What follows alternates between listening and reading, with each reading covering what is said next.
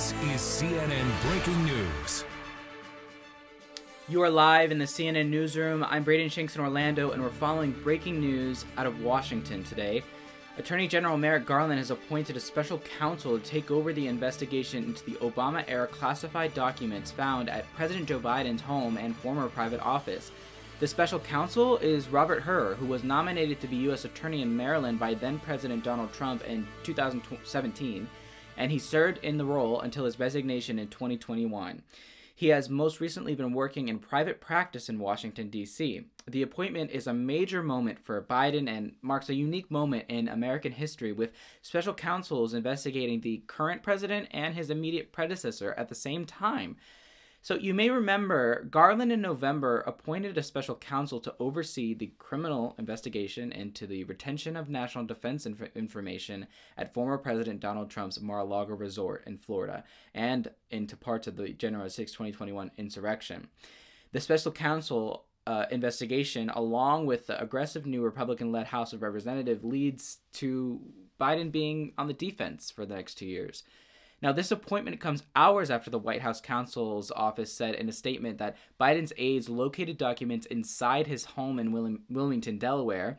The documents were located in a storage area in Biden's garage and in an adjacent room. The statement reads, but to dive in deeper, I do want to point out the stark contrast when it comes to the scandal that enveloped former President Donald Trump in late 2021 over scores of classified documents found at his Mar-a-Lago home in Florida during a raid by the FBI. Let's get into this. Biden's personal attorneys quickly turned over a small number of classified documents once they were found in a locked space. On the other hand, with Trump, when the National Archives realized key records were missing, it was forced to haggle with Trump for months over the return of government records. The documents discovered in Biden's office had never been sought or requested by NARA or any other government entity. Trump eventually gave 15 boxes of materials back to NARA, but federal investigators later came to correctly suspect that he was holding on to dozens of additional classified files, so the DOJ prosecutor secured a grand jury subpoena and later got a judge's permission to search Mar-a-Lago to find the documents. As noted earlier in the show, Trump is now under investigation by special counsel Jack Smith for potentially mishandling those classified documents. Ever since the FBI searched Mar-a-Lago in August, a search that, as I said, uncovered additional classified documents, Trump has promoted wild and unfounded allegations about his predecessor's supposed mishandling of government records. The news about classified records turning up at Biden's private office is sure to provide new fodder to Trump, who has already announced his 2024 presidential bid.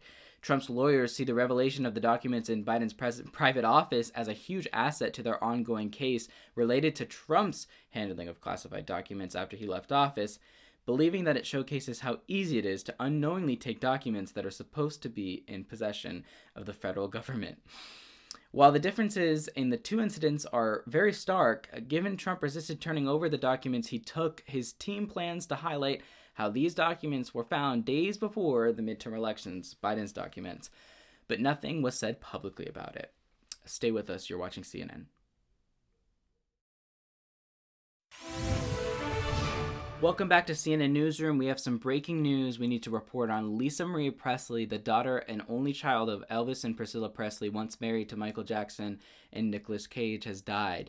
She was 54 years old and she had been hospitalized for cardiac arrest.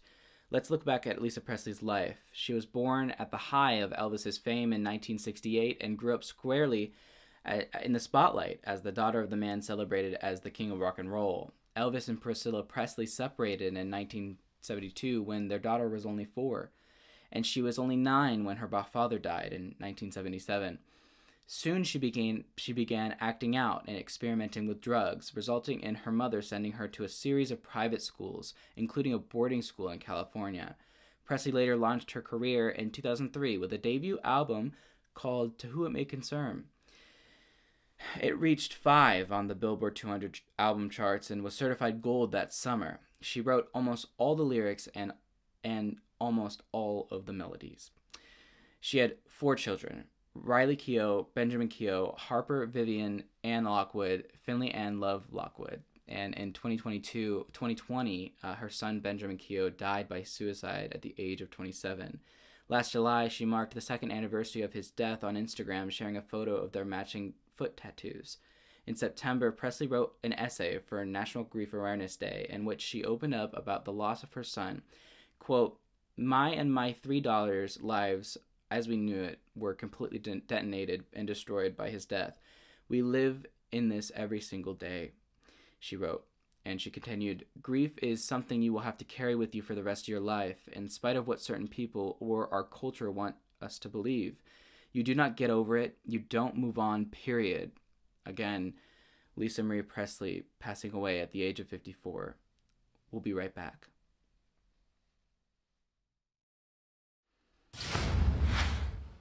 Welcome back to CNN Newsroom. Let's talk about a space telescope story that is close to my heart because my star-loving Liam will find this one interesting, and I think you will too. Let's get smarter. The James Webb Telescope can add another cosmic accomplishment to its list. The Space Observatory has been used to confirm the existence of an exoplanet for the first time. The celestial body, known as LHS 475b, and it's located outside of our solar system, almost exactly the same size as Earth. The rocky world is 41 light-years away in the Octans constellation. Hope I got that right. Previous data collected by NASA's Transmitting Exoplanet Survey Satellite, or TESS, had suggested the planet might exist. A team of researchers led by staff astronomer Kevin Stevenson and postdoctoral fellow Jacob Lustig-Leger, at Johns Hopkins University Applied Physics Laboratory in Maryland, they observed the target using the telescope. They watched for dips in starlight as the planet passed in front of its host star called a transit, and they watched 2 transits occur. Quote, "There is no question that the planet is there. Webb's pristine data validate it," Lustig-Leger said in a statement. The planet's discovery was announced yesterday at the 241st meeting of American Astronomical Society in Seattle. If you look at your screen right now, this is an illustration that shows this new exoplanet. It is rocky and almost the exact same size as Earth. Webb is the only telescope that has the capability to characterize the atmospheres of exoplanets that are the same size of Earth. The research team used Webb to analyze the planet across multiple wavelengths of light to see whether it has an atmosphere. For now, the team hasn't been able to make any definitive conclusions, but the telescope's sensitivity picked up a range of molecules that were present. The astronomers will have another chance to observe the planet again over the summer and conduct a follow-up analysis on the potential presence of an atmosphere. Now that is a story I can gravitate towards. That does it for me this hour. You can follow me on Facebook, Instagram, and Twitter at Bray_Shanks, and you could tweet the show at CNN Newsroom. Thanks very much for watching. I'm Brayden Shanks in the CNN Newsroom. Our coverage continues after this quick break. See you next time.